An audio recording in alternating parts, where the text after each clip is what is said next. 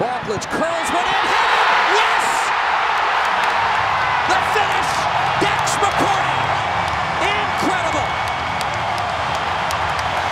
That's a crazy one. It's one of the craziest games I've ever been a part of in MLS, my career, ever, basically. It was a great ball by Brandon. What can you say? Brandon's been playing some great service, and figured I'd just channel my inner Tim Cahill and stick my head where it probably didn't belong. And luckily, you get good contact, you close your eyes, and good things happen.